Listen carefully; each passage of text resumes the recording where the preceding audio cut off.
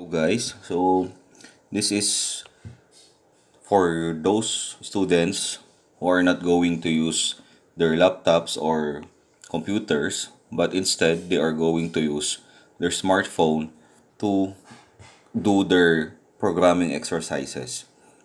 Now, we are going to use Java N-IDE, this one. So you're going to download it and install it. So I have already installed it. So this is going to be our IDE, or Integrated Development Environment, for Android, so that you could do your programming activities under this subject. Again, as mentioned in the orientation, our programming language is Java. So let's proceed. I'm going to open it. On the installation of this Java N-IDE, just make sure to allow its permission. So it will be asking for permissions to access your storage device.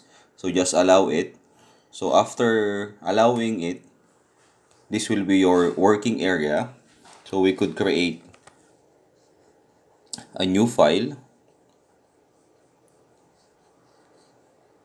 So file, then new. Then we're going to create a new Java console project. Okay. So you will be asked to give a project name, a package name, and the name of your main class. So let's give this one a project name. For example, I'm going to name it as first. Then for the package name and the main class name, I'll just use again the project name, which is first.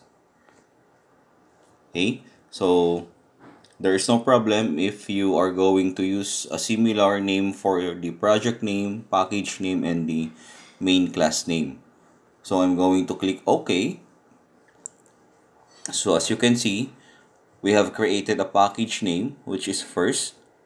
Then we have your Java file, which is also named first Java. So I'm going to select this one, and a template, a basic template will be provided for you to work on. So again, for you to understand these things, you have to read our module. So take note of the second line, public class first. The explanation is in the module. Then the third line, public static void main, is also in the module. So please, before proceeding in coding, you have to understand these lines of code that serves as the basic template in Java coding. Now, I'm going to enter a line of code that would be system.out.print ln, followed by a close and open parenthesis, then double quotations. Then I'm going to just simply type hello BSIT students. Then at the end of my statement, I'm going to place a semicolon. So if you are wondering what this line will do, the explanation is found on your module. So again, I repeat, read your module so that you know what are you doing in your programming activities. So I'm going to simply click the play button, and if there will be no error, I can see the output, hello BSIT students. But just in case you have committed an error, for example, I'm going to delete the semicolon, and I'm going to run my code there. As you can see, it will not run because I have an error on my code. And that error is highlighted by the color red. So I'll focus on this line, which is highlighted in red.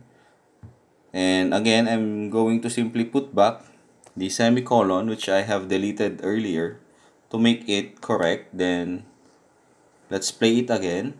There we have it. The output of that code is hello BSIT students.